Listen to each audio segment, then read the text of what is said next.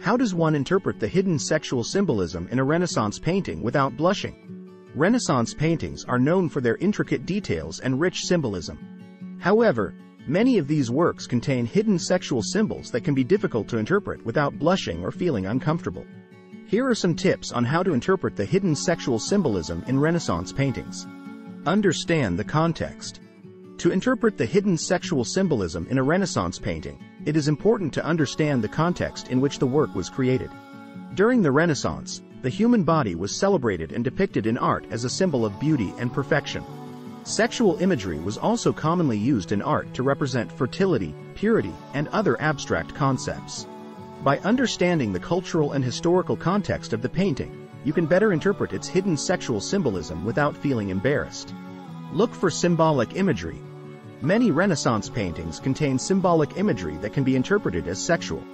For example, the lily was often used as a symbol of purity and virginity, but it could also be interpreted as a phallic symbol. Similarly, a serpent could represent temptation and sin, but it could also be seen as a symbol of male sexual potency.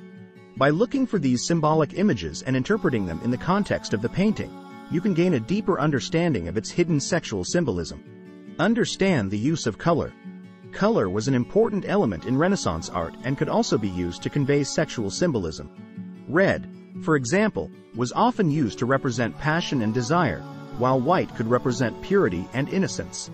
By understanding the use of color in the painting, you can interpret its hidden sexual symbolism without feeling uncomfortable.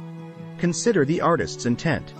The artist's intent is also an important factor in interpreting the hidden sexual symbolism in a Renaissance painting. Some artists used sexual imagery as a way to challenge the prevailing moral and religious norms of their time, while others may have used it purely for aesthetic purposes.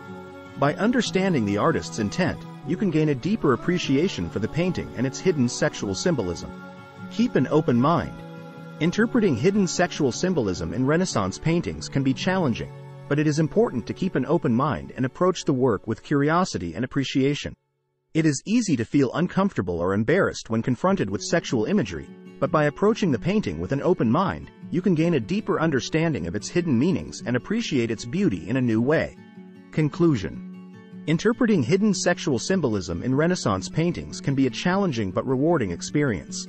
By understanding the context, looking for symbolic imagery, understanding the use of color, considering the artist's intent, and keeping an open mind, you can interpret the hidden sexual symbolism in these works without feeling embarrassed or uncomfortable. Ultimately, interpreting hidden sexual symbolism in Renaissance paintings can deepen your appreciation for these works of art and provide a greater understanding of the cultural and historical context in which they were created.